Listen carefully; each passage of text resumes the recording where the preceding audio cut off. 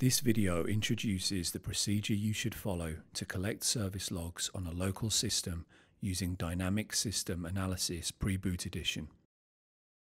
The following steps apply to machines that have a Preboot DSA added boot device. Download the DSA for Preboot Standalone ISO file.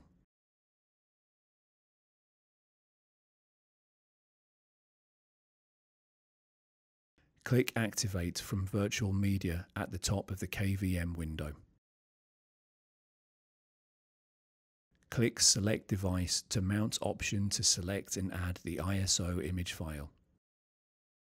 Insert the USB drive into the machine before starting Preboot DSA. Turn on or restart the server.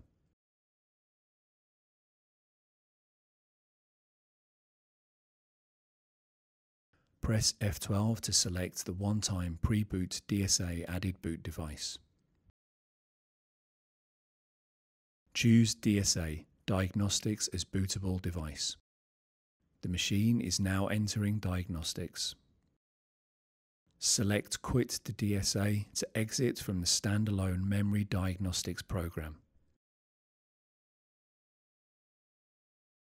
The machine is now starting Preboot DSA.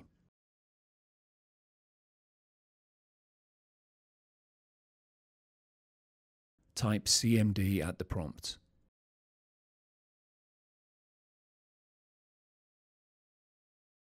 Choose number 1 to allow the program to run the collector.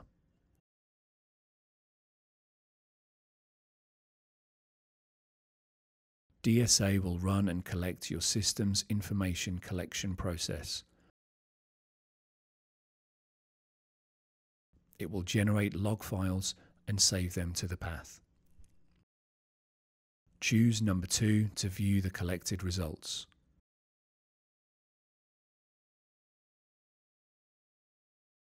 Users can choose number 3 and then select the appropriate media option to copy the data to the attached USB drive, or choose number 4 to upload the data to IBM's FTP server. When the collection is complete, select Q to go back to the previous menu and finish.